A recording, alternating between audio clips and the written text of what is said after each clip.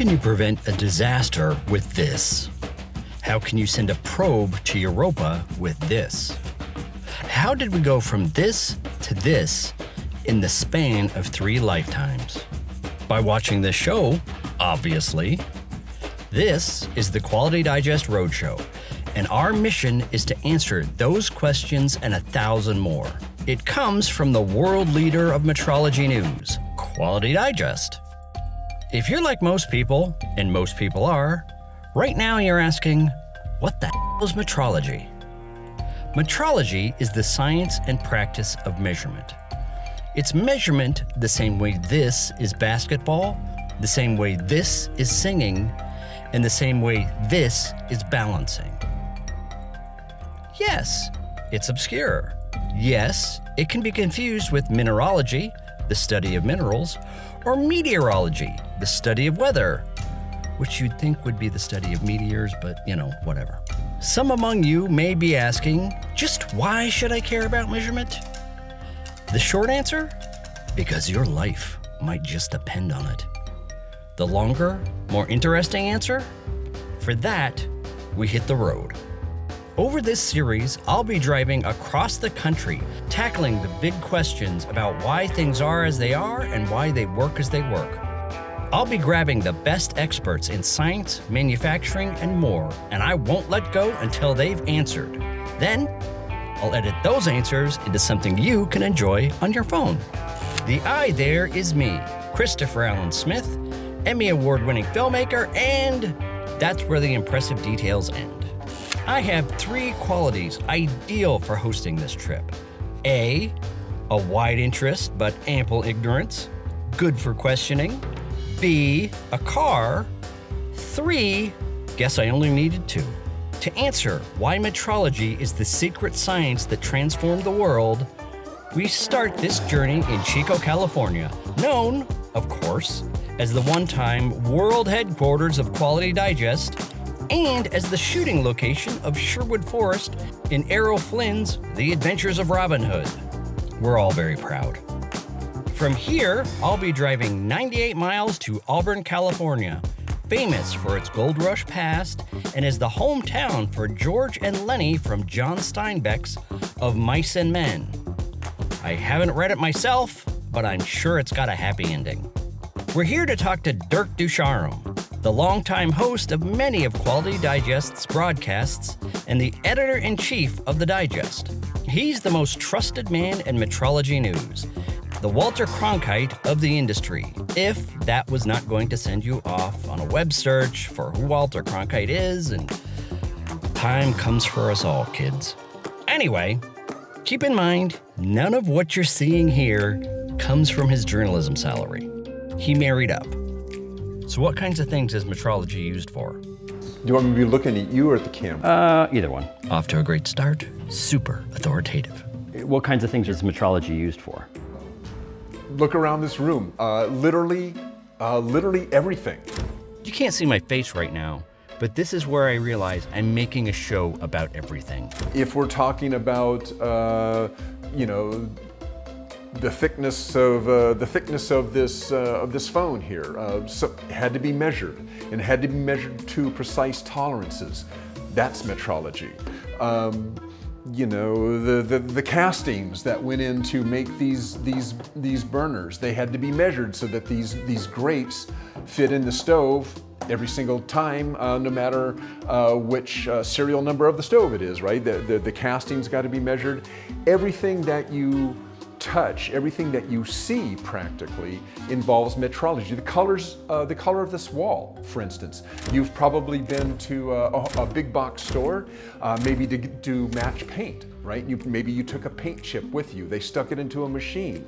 What's that machine doing? It's measuring.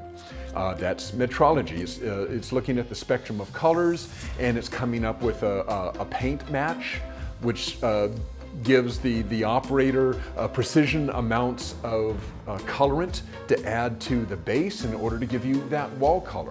That's metrology. Literally everything in this room has been touched by metrology or measurement. Brick, are you just looking at things in the office and saying that you love them? I love lamp. Do you really love the lamp, or are you just saying it because you saw it? I love lamp. I love lamp. Joking aside, Dirk's not wrong. Metrology is a paradox. Boring on the surface, essential to everything that's exciting. So what does professional measurement look like? What happens when it works? And what happens when it doesn't? Let's let Dirk set the table. The ubiquitous tape measure.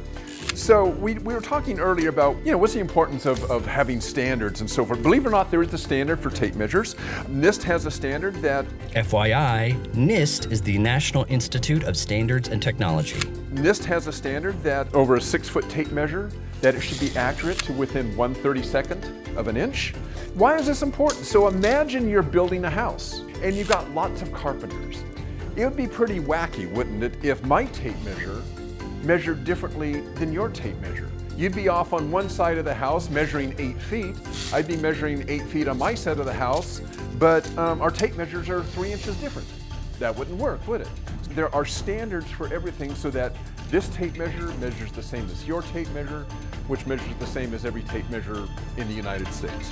This tape measure problem is why Sweden is thought of as a pleasant Scandinavian country and not a globe-spanning empire. To explain, I'm going back to Stockholm, Sweden in 1628. Here, they're building a mighty warship, the Vasa. In a way, the Vasa could be seen as the B-2 bomber of its day, the cutting-edge war-making technology. It was the ambition of Sweden's king, Gustavus Adolphus, to join the British, French, and Spanish in straddling the oceans of the world. If Adolphus had succeeded, and after all, his people were descended from Vikings, who can say if it was the Swedish Empire and not the British on which the sun never set? Unfortunately for Adolphus, the building crews in the Stockholm shipyards mixed their measurements. The work crews on the starboard side used the Amsterdam foot, consisting of 11 inches, while those on the port side used the Swedish foot, made of 12 inches. You see, back then, every country, province, and even town had different inches, feet, and yards. Churches often had a pole stuck to their walls so people could know how long a yard was in that town. Anyway, when the Vasa launched on its maiden voyage, it promptly rolled over and sank, taking King Adolphus's ambitions with it. And that is the importance of the science of metrology and traceability of metrology standards, is that no matter where you are, that if you're using some sort of measurement device and it's been constructed properly, it's going to be the same within margins across anywhere in the universe. Traceable is what makes metrology different from measurement. Traceable means making this measurement the same as that measurement, the same as the next. That difference is what makes it possible to go from accurately putting together this to accurately putting together this. Traceable is a fancy word for making sure everyone's measurements match. This gets a little dorm room, high on your own supply here, but it pays off. How do we know an inch is an inch, a pound is a pound, or rather, a kilogram is a kilogram? For this, we thank the French. This is the kilogram. The kilogram. Back in the 1790s, when the French were having their revolution, made famous by the guillotine, they wanted to start their whole society over. They wanted to get rid of all these measurements based on this king's foot or that church's yard bar or this province's inch. They wanted a rational system for their rational new country. And let's give them an A for effort. They broke all measurements down into units of 10. Meters replaced the yard, kilometers replaced the mile, and kilograms replaced the pound. And voila, the metric system was born. And this original kilogram was the standard to which all other kilogram weights in the world were measured. They had to trace, the reason for the word, their accurate measurements as kilograms back to this. The French Revolution faded.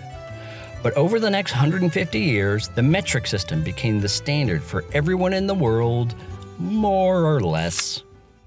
So why this matters, particularly if we talk global manufacturing.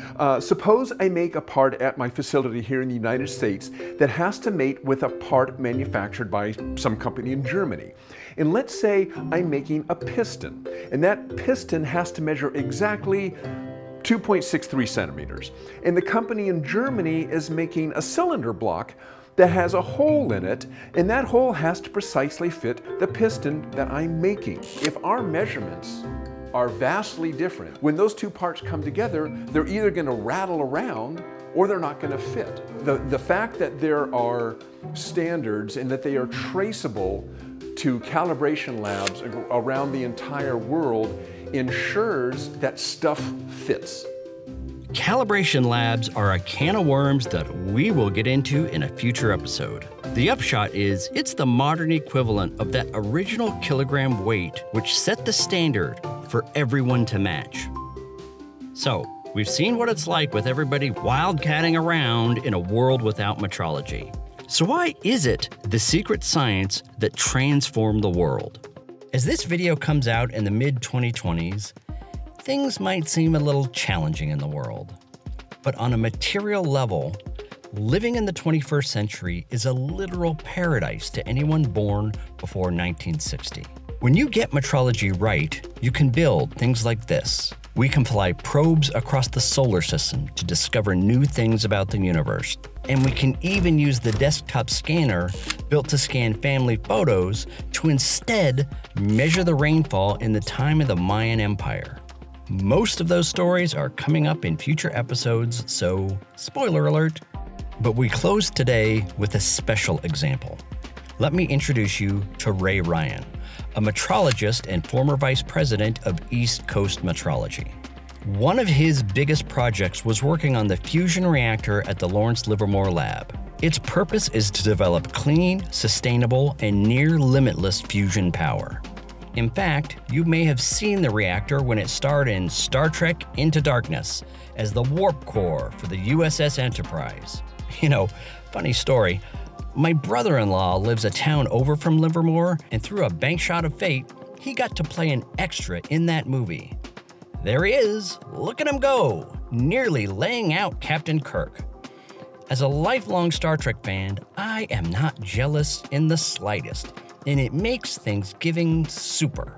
Anyway, with the fusion reactor at Lawrence Livermore Lab on your resume, you might think that's Ryan's finest achievement. No, not even close. Probably in the last 10 years, I got involved in doing installations of what's called proton therapy. This may be a little philosophical, but we are a spoiled people. When you do radiation for cancer treatments, you're using essentially photons. You're trying to irradiate a tumor, and that energy, when it enters the skin, it impacts the same amount of energy going in as it is into the tumor, as well as going out the back. We see wonders made possible by metrology, phones that let us see and talk to any human on the planet, look up any known human fact, and we complain about doom scrolling. We board planes that take us as far in a day as it took a dangerous lifetime to travel 150 years ago. And we stress about checked bags. Photons are something that can be energized at distance. And so it's a little like 3D printing, where it goes in at a low energy state, doesn't damage any surrounding tissue, and it can be painted like a 3D printing in layers. And in fact, if there was a critical blood vessel or even the spine, you can go around it without energizing that particular sensitive area. And I got involved in several installations. And the impactful part was I would stay on site at, say, the Mayo Clinic in Rochester.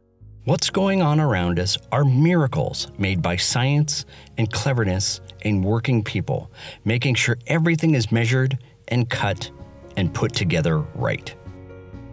And when I was there, I would stay at a hotel right next door to the hospital. Well, the families of the kids getting treatment there also stayed in that hotel. That metrology, those developments, all those boring attentions to detail, they add up every day. Sure, Sometimes the differences is making a phone 1 millimeter thinner when no one asked for the thinnest phone ever, Apple. But sometimes it's a proton beam threading that 1 millimeter gap between an artery and a spine and curing a child of cancer. And so I'd be having dinner next to families who were seeing their children while they were staying there getting cancer treatments. And I knew they were getting proton therapy treatments.